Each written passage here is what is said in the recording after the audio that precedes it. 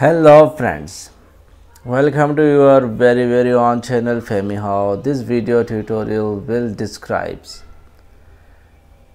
how to type or how to insert binomial theorem equation or expression in Microsoft Word. Friends, we are going to insert binomial theorem or binomial expression in seconds. Simply click on insert, and then friends, you can see here in the right corner of screen equation. Click this down arrow, not here. If you click here, you will see such text box. So simply click this down arrow, and then at the second number you can see binomial theorem.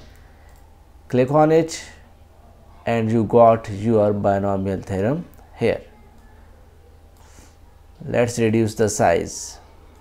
So friends, I hope you have learned how to insert binomial theorem or binomial expression in Microsoft Word. If my video helps you in any way, please subscribe my channel and hit the like button. Thanks for watching. Thanks for your time. Take care. Goodbye.